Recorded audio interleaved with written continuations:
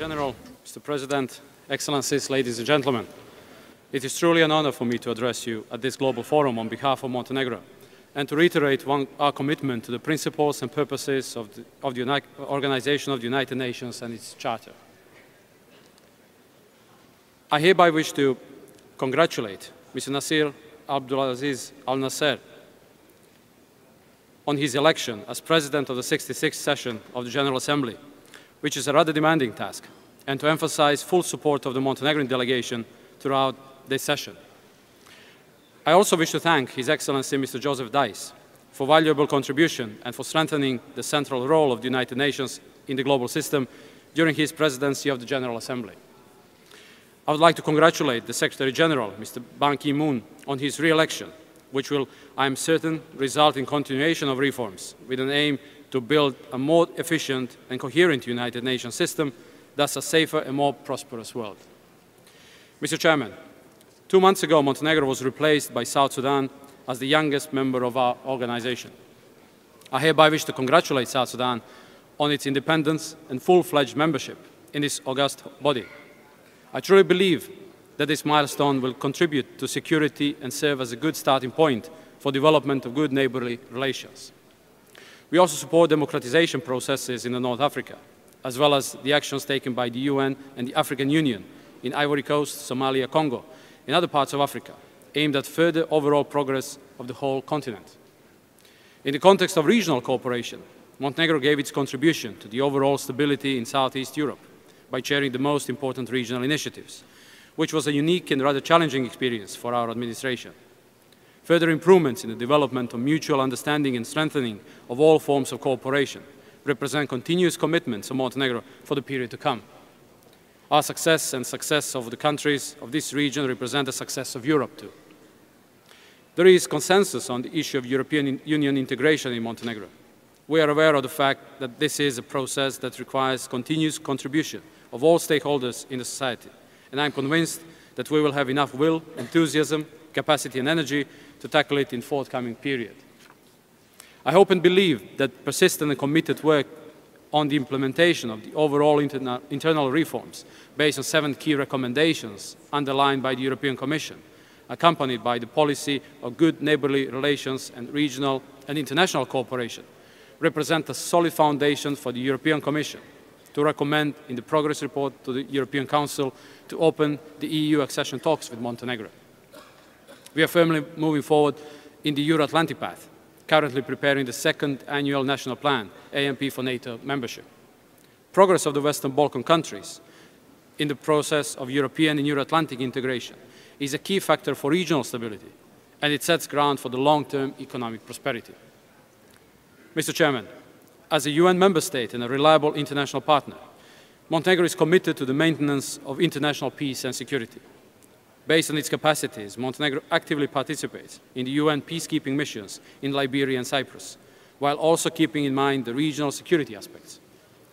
Through our participation in the NATO ISAF mission, we directly contribute to the efforts of the international community to provide continuous peace in Afghanistan, while at the same time supporting global efforts in the fight against terrorism. In the EU Atalanta mission, we have joined fight against piracy, the consequences of which were also suffered by Montenegrin sailors. Nevertheless, in order to prevent new conflicts that have the potential to cause humanitarian disasters and put additional pressure on the already burdened peacekeeping mission contingents, it is necessary to strengthen the preventive diplomacy and mediation activities in cases of potential and initiated conflicts. Further development of UN capacities in this domain will contribute to timely and peaceful conflict resolution before their complexities result in serious international repercussions. In accordance with that, Montenegro strongly supports peaceful resolution of all existing conflicts, especially the ones in the wider region of the Middle East and North Africa. Priority should be given to urgent signing of the peace agreement between Israel and Palestine that is in their mutual interest. Only if both sides refrain from violent actions, room will be created for confidence building and a comprehensive solution to the Middle East issue, making Israel a safe country to the benefit of both internationally recognized sides and creating prerequisites for Palestine to establish a stable state. Montenegro also supports all the Security Council resolutions and actions taken by the international community aimed at stopping human rights violations and fulfilling legitimate aspirations of the population, primarily in Libya and Syria. Mr. Chairman, Montenegro supports the principles of universality and inadmissibility of all human rights, including resolutions promoting their protection and enhancement, as well as the work of the Office of the High Commissioner for Human Rights and the Human Rights Council, to which we have announced to stand as candidate for the period 2013-2015. Experience that Montenegro gained in the turbulent past, when it provided shelter to the refugees, can serve as a basis for achievement of long-lasting political compromises aimed at securing peace in the region. To that end, strengthening the role of the Universal Periodic Review in assessing the status of human rights in the world represents an important instrument in our view. I hereby wish to emphasize the importance of the role and the support we offer to the work of the International Criminal Tribunal, as well as the established tribunals, especially when it comes to systematic violations of the fundamental human rights and freedoms.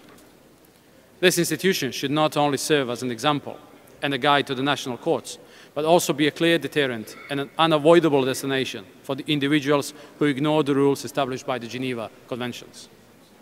Montenegro, as an ethnically, culturally and religiously diverse society, is an active member of the group of Friends of the Alliance for Civilizations, and is committed to the fundamental principles of integration and strengthening of the civil society, tolerance, fight against all forms of discrimination, xenophobia and related intolerance.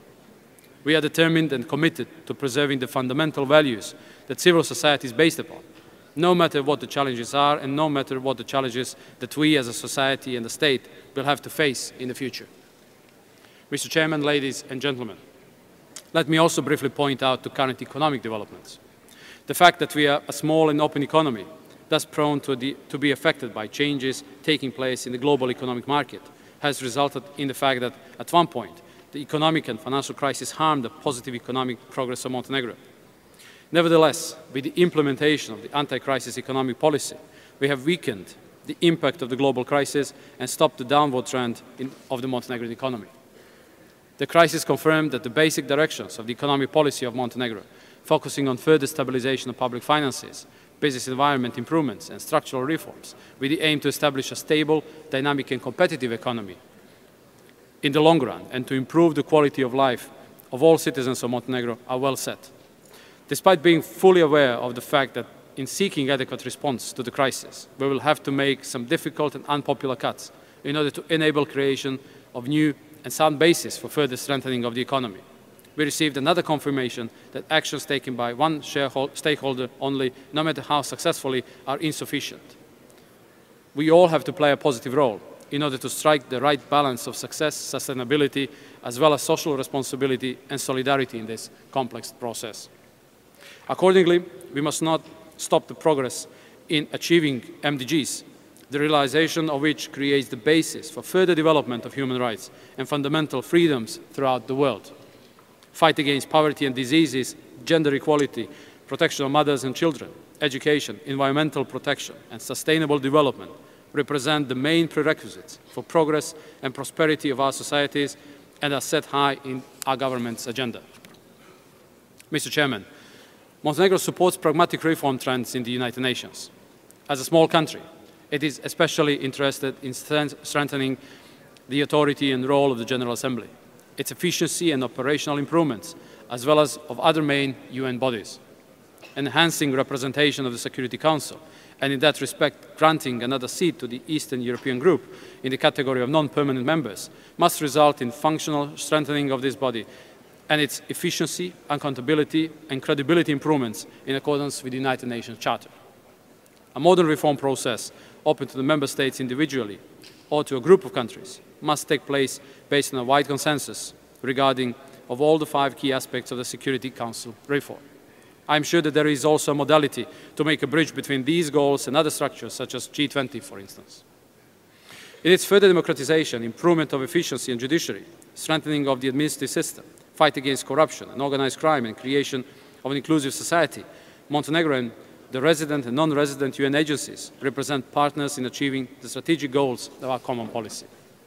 The position of the United Nations system, resident representative, and the One UN program gave an opportunity both to the UN agencies and state partners in the process to create and monitor program activities directly and on equal footing, and to adapt program activities to the development needs of our country.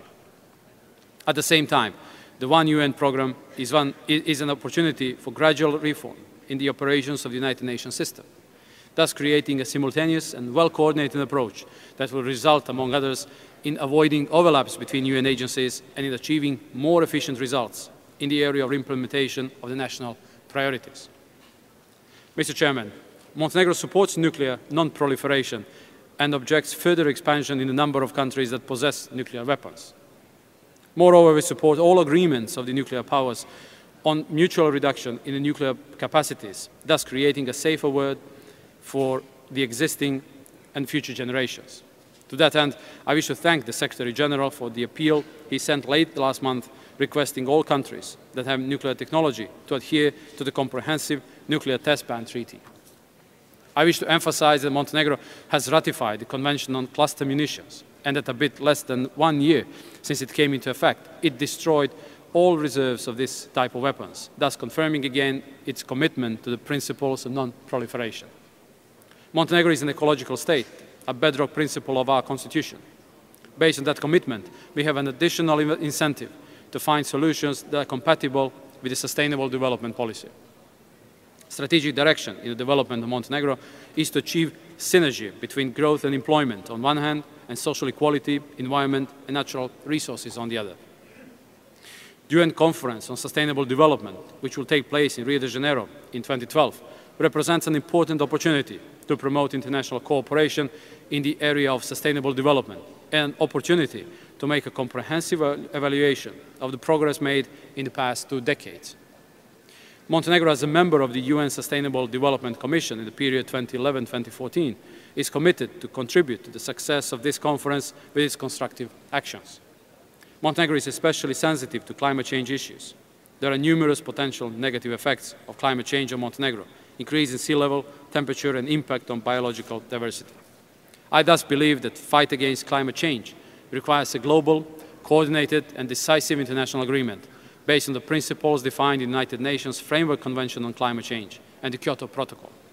UNFCCC represents a key multilateral forum for global action in the area of climate change, and the COP16 conference in Cancun confirms that multilateral approach and climate change management process under the UN auspices can give concrete results. Mr. Chairman, allow me to reiterate once again how honored I am to participate in the general debate of this global forum on behalf of Montenegro and together with the representatives of 192 countries to contribute directly to the promotion of our mutual understanding and peaceful coexistence to the benefit of all of our nations. Thank you for your attention.